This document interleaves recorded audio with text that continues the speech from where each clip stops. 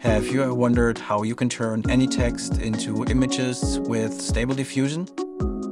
To create logos or background images? It's actually super easy, and I'm going to show you how it's done. First, we'll need to prepare our input text. We'll then turn the text into an image with Stable Diffusion. So you need to have automatic 1111 and ControlNet installed already. And if we need to, we'll then fix and improve the images.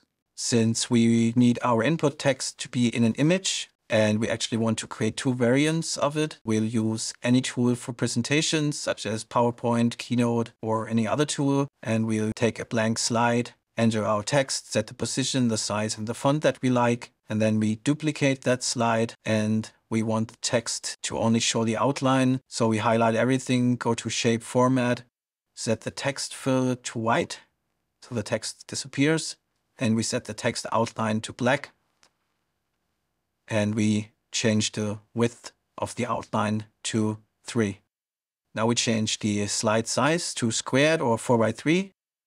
So now that's done. We can export those two slides as images.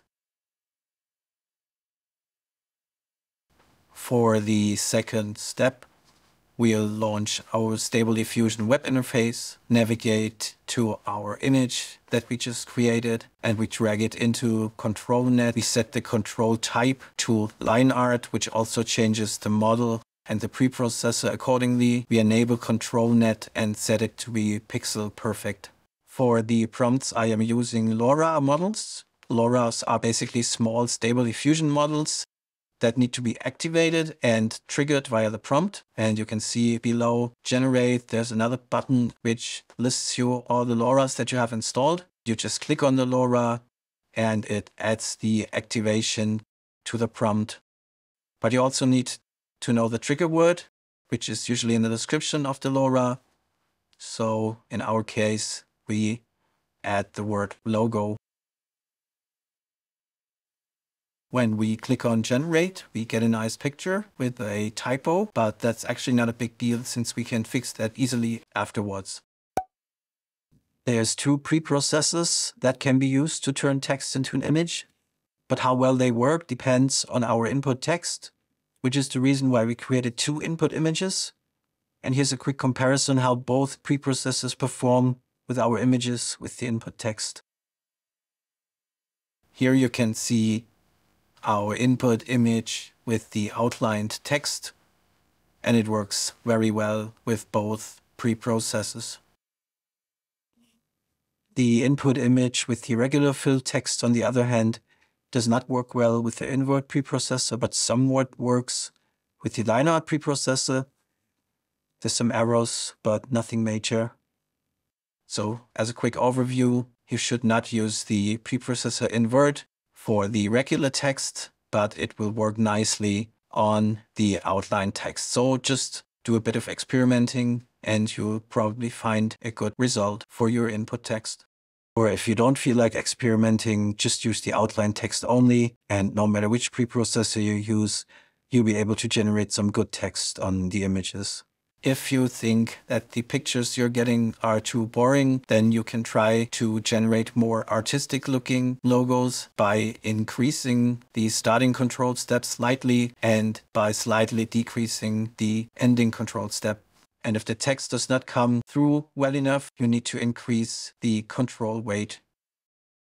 So as an inspiration for you, here's some logos that I created with the various checkpoints and LoRa's.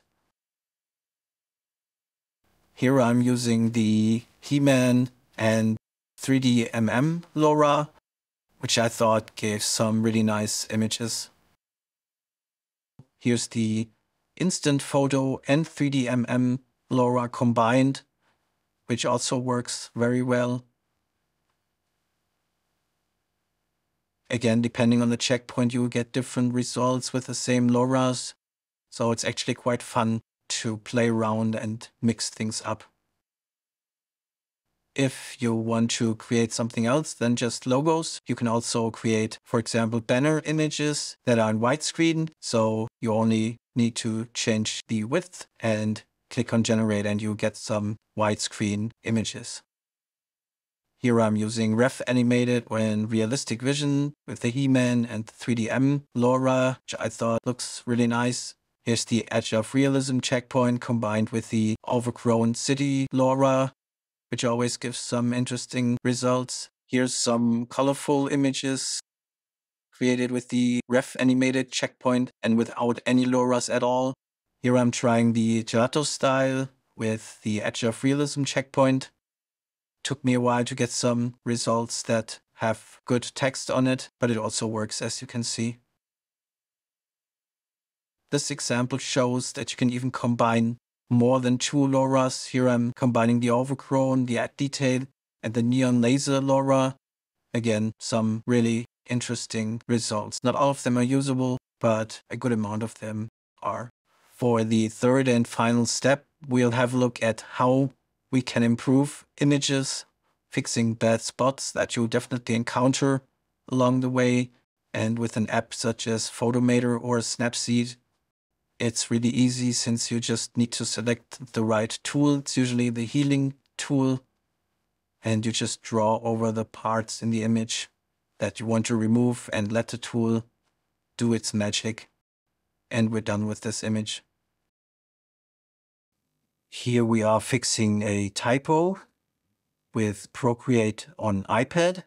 But since we're just cutting and pasting parts of the image, there are many apps that do the same.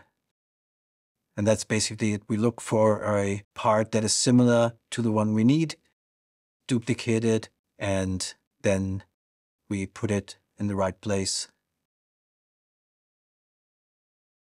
Since you might need a logo without text, for example, for a small preview image where the text cannot be read anyway, I'll show you how you can remove the text from a logo.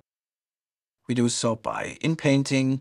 So we drag our logo into inpainting and create a mask. With that mask, we generate some images with the same prompt or a similar prompt. And as you can see, we get some text tree logos right away. And obviously, you can do the same kind of fixes that we just did in the other tool in painting as well. And this concludes the tutorial. I wasn't aware that it's that easy to get text into logos and images in Stable Diffusion. There might be a better way soon, but until then, I think this works really well. I hope you learned something new today. If you did, please give me a like or subscribe. And in case you didn't know, this isn't my real voice. I have a video on how I trained and used that AI voice, so please check it out, and I'll see you next time.